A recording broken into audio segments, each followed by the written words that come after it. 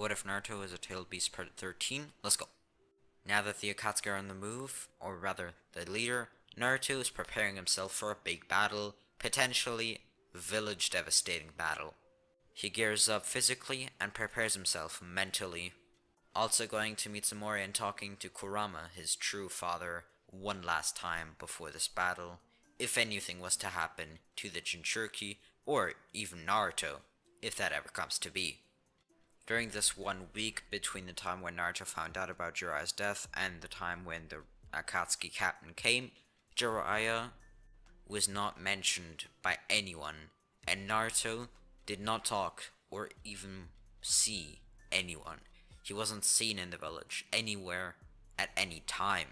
No one could sense him, no one could see him, or heard anything of him. He was a ghost. He was gone. Until it came to the day, village defenses were on the max, everyone was on the lookout. And they had all been on high tension for the last couple of days. They knew the Akatsuki wouldn't attack right away, but they definitely expected it maximum a week after. Right now, it's exactly 7 days after the news of the Toads came that Jiraiya had fallen in battle, when suddenly an explosion is heard at the village border, at one of the guard towers. On the view of some Chunin, now a ginger-haired person does a summoning jutsu, but instead of having an actual animal appear, 5 different similar-looking gingers appear, and they quickly spread out. One of them doing an actual summoning jutsu this time, where devastating beasts come out. One 3-headed fox, or whatever it was. It was a monster, and the other could not even be comprehended. Each one with the size of a tailed beast. Not quite, of course, but they were definitely up there. A fight broke out, as most of the village now started fighting. Some Anbu took on the summonings, and Minato immediately went in for battle, though first made a strategy with his subordinate ninjas. He was going to rush out and try to take out as many of them as possible. However, he quickly noticed that 10 years, actually more than 10 years, of not war had made him kind of soft. Not soft, but he was not the same as he used to be. This time of peace, he had not trained that much, and therefore his combative abilities decreased, as well as his age, and his prime was slowly fading away. He wasn't old, of course, but he wasn't in his 20s anymore, if you know what I mean. Now Minato was only fighting one of the Pains, as they had called them, or rather, as Pain himself had called them, and there were multiple of them. They didn't know which one was the real one, or even if any of them were the real ones. But they all had what's known as the legendary Eye of the Gods, the Rinnegan, used by the sage with his 6 paths long, long ago, to save the world from evil and create the ninja kind. The person Minato was fighting was tricky, as soon as Minato teleported to fight close combat, the person pushed him away, where when Minato was trying to do something else, like power up a jutsu, the enemy pulled him closer. He seemed to control the battlefield and everyone fighting in it, until some people tried to support Minato in the fight and came along, but they got pushed away and crushed on the ground. Minato was now getting angry, seeing more and more devastation throughout his village that he had been keeping safe for many, many years now. Now, even if Minato wasn't seeing it, the Akatsuki were actually being overwhelmed. However, this was not it. There was more than just the Pains. Slowly but surely, more and more chaos came to the battlefield. First, it started raining paper, and multiple of the same person, which were paper clones, arrived on the scene, and more of them seemed to appear out of thin air. Then a few different fighters appeared as well, most notably a guy that had blue skin, and his face resembled that of a shark. This was Kisame. a loyal rogue shinobi. Well, loyal to whoever he trusted, if anywhere, or any time, they would be in good hands. Now the Konoha forces were slowly being pushed back, but then backup on Konoha's side arrived too. Most notably, it was part of the Uchiha clan. As for example, there was Itachi, Shisui, and Sasuke, three extremely strong, and while still young, very experienced, powerful fighters. Sasuke along with his brother fought Kisame, as Shisui with his speed was trying to trick Konan, the woman made of paper. Buildings were being destroyed left, right, and center. Trees were being shattered and thrown around. And after mere seconds, a playground which had been not even touched was completely destroyed. Somebody came to Minato's rescue as well. It was his own son, Mitsumori. At first, Minato told him to run away, but he wouldn't. So, father and son tagged along to fight the Akatsuki leader, who had killed Mitsumori's father's sensei, the fourth Hokage sensei, Jiraiya the Gallant. Speaking of the devil, he was nowhere to be seen. Quite literally, nowhere. People were afraid that he had completely left the village and possibly even the land of fire. They hadn't heard anything of him for over a week now.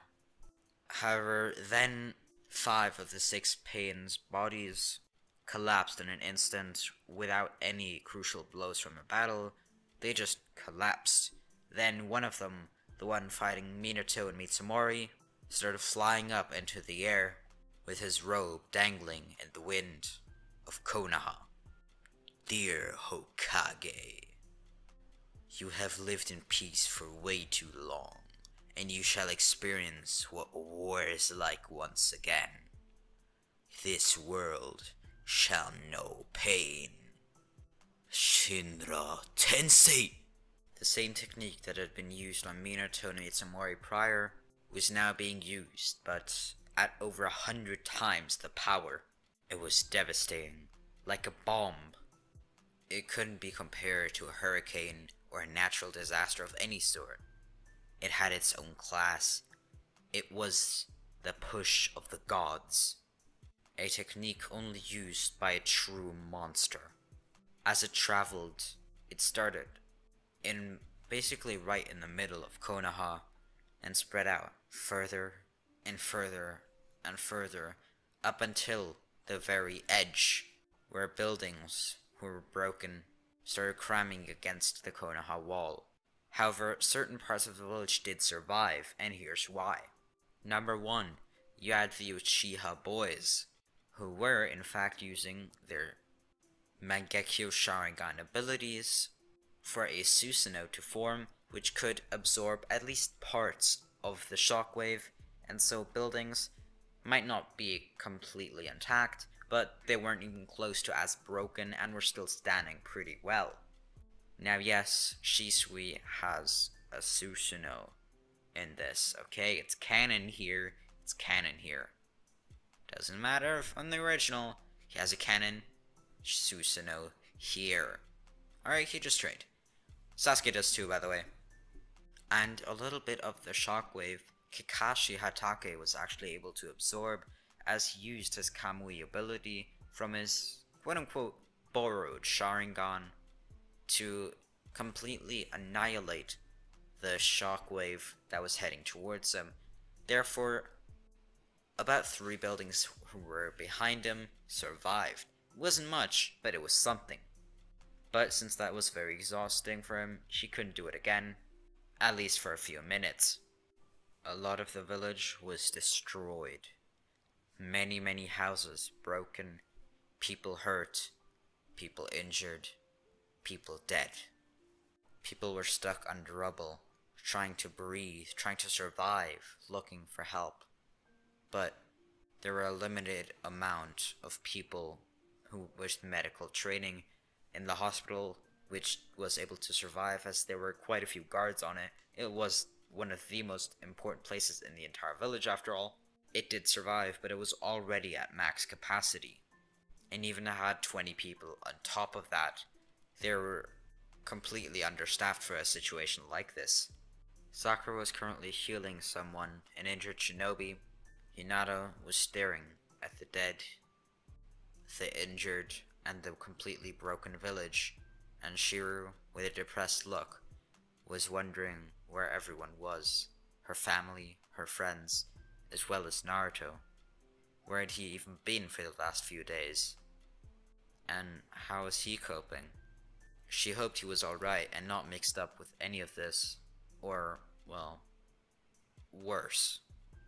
But at that very moment, Naruto arrived on the battlefield with a big puff of smoke. It was Naruto, but he wasn't alone. There were 9 monsters behind him, as well as a man beside him. This was none other than the Sannin, Orochimaru. For some reason, Orochimaru was standing next to him. Perhaps Naruto had been manipulated, but that wouldn't be possible. Naruto would never succumb to something like that. And finally, the smoke and dust cleared, and Naruto was visible, with 9, and if you're counting Orochimaru, 10 monsters standing near him. Naruto looked angry, however, and already had 12 of his tails activated and ready for a fight, even already matured to a physical level, which means game was on. His chakra cloak glowing bright as ever, with his chakra and ki filling the entire village. He spread it out, but there was just so much. It thickened the air, with some people having trouble to breathe for a few seconds, but then adjust slowly. But Naruto was careful not to harm the citizens, as too much chakra would actually hurt them, especially the ones in the hospital who were already on the brink of death. The man who had just devastated the Leaf Village then came down towards Naruto, back with the 6 bodies. Well, 5 others. These were the 6 pagans of the Akatsuki. And a few seconds later, Kisame and Konan arrived there too. 2 very powerful fighters. Along with the leader of the Akatsuki, this would not be an easy fight. Orochimaru was about to head in for battle, but Naruto stopped him. Then 2 of the summonings that had been summoned earlier arrived and tried to fight Naruto too, but the tailed beast went forward, and the 9 of them absolutely annihilated them. The first one-taileds being able to bury them under sand, choking them and stealing their chakra, Matatabi using flames to burn them alive, Kurama with incredible chakra, who was actually able to do a few jutsu. Nothing crazy, but you know. And of course the rest of them who weren't to be messed with around either. I got this, Naruto said proudly to Orochimaru. Whatever you say, boy.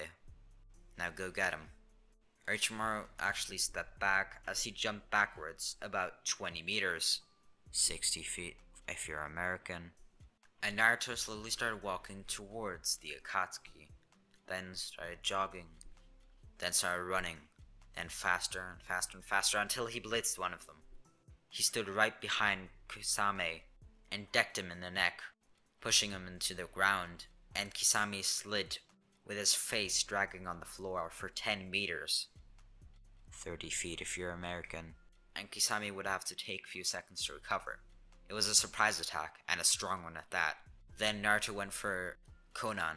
With his pure hands, he cut through any paper that she sent at him, and even when she tried to choke him with paper, Naruto simply used his chakra and aura to push the papers away and let them fly up into the air, making them completely disappear from sight. Then he decked Konan in the stomach, making her gasp for air, hit her on the chin, and then kicked her into the side, making her fly away too.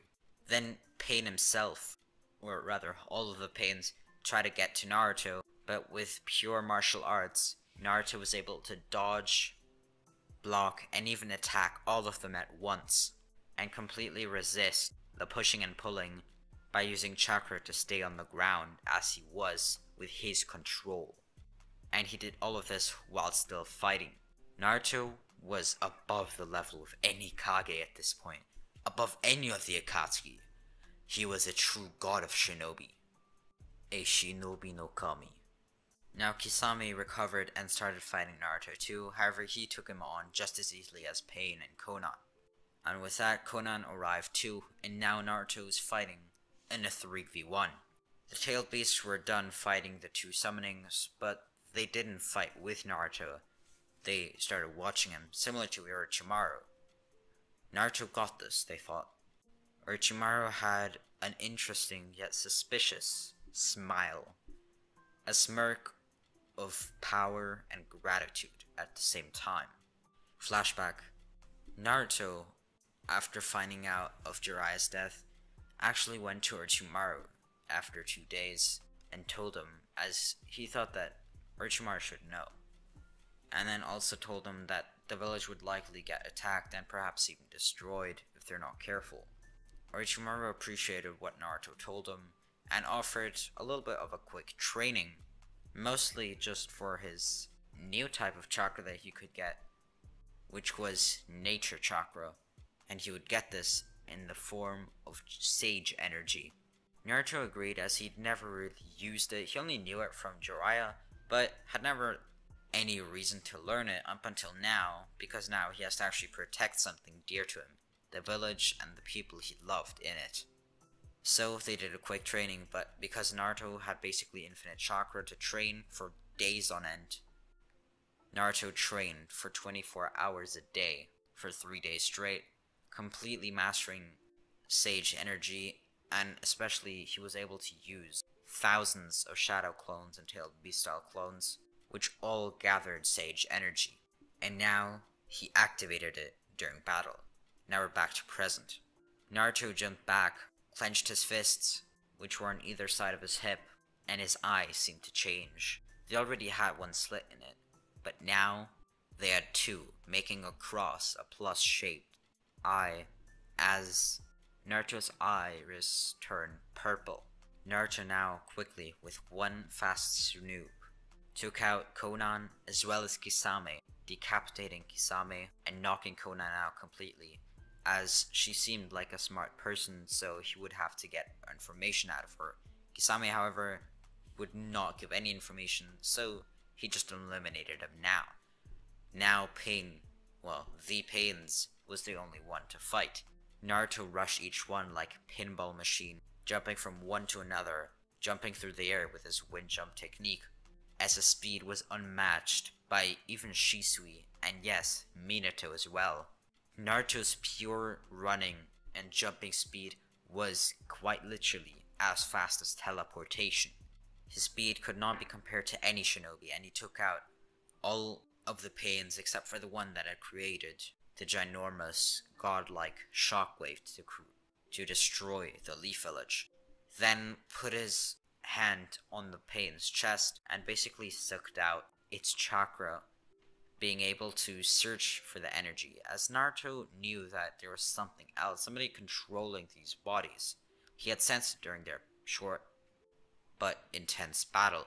So Naruto now made his way over to the quote-unquote real Pain, as he was actually a little ways away, about 2 kilometers, 1.2 miles if you're American.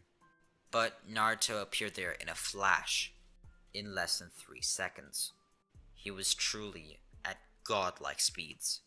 However, Nagato at this point was already laying on the ground, looking up at the sky. The paper tree is gone, as Konan had no power over it when she was unconscious. All of the Pains were easily annihilated, and now Nagato is likely to be killed. Naruto would not simply kill him, as having heard of some of the abilities of the Rinnegan from Orochimaru himself, he asked for one final wish before Nagato's death. He would make it peaceful and fast if he did comply.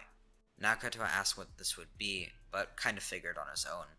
He was to revive everyone that has died in the battle between the Akatsuki and the Konoha Leaf Village, which only lasted less than 30 minutes.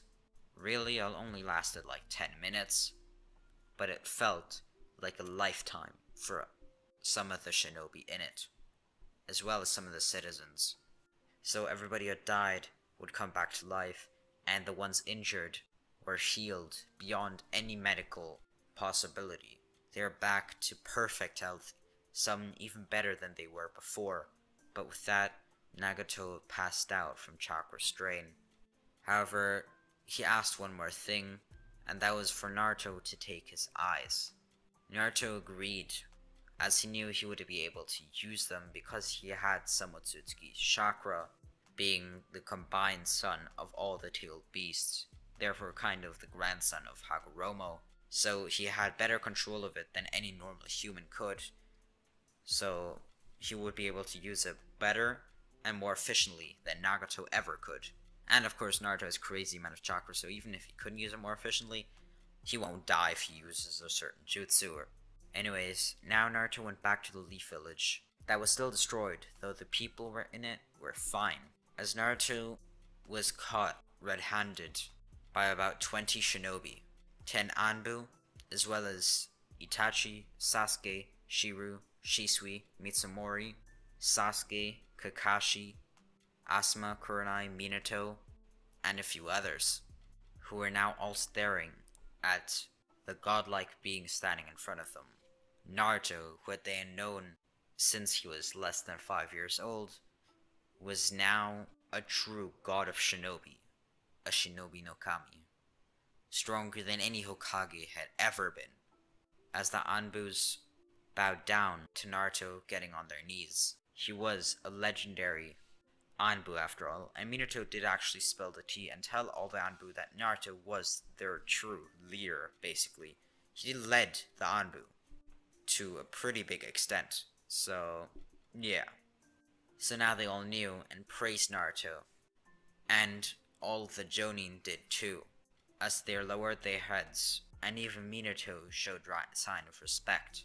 Then Minato asked if Naruto needed any help, and Naruto was actually slowly getting sleepy due to the chakra strain it had to put on his body and brain and mind of taking new eyes, especially the Rinnegan, and his body would have to basically absorb him for now, so he was getting very tired very quick, but Minato was able to catch him quick enough, as he is the yellow flash of the leaf anyways, and then carried him on his back, along with the rest of the shinobi, basically protecting Naruto at this point. They got back to the village, getting to it as the wall that had been separating the forest and Leaf Village was gone, but what they saw was not unhappy people. They saw people with hope, cheering on Naruto as they'd heard of his endeavors that saved the village, that saved everyone. Naruto was celebrated throughout the village, but yet he had a feeling that he wasn't quite done.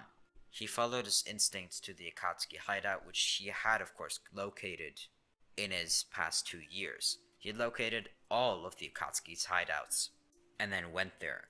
There, he saw Obito and Black Zetsu. By the way, this was still the same evening that he defeated Pain.